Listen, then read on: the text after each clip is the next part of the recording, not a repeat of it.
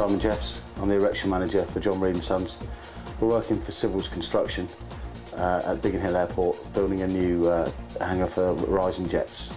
Today we've erected one of the main hangar trusses, 90-metre clear span, weighs about 40 tonne. Hewden have been involved right from the outset of the job with the 200-tonne mobile cranes, 80-foot cherry pickers, 2 diesel light generator towers and 13-metre telehandler. The job's gone excellently well. The hangar is to house jets up to the size of a Gulfstream aeroplane and they're basically for private charter.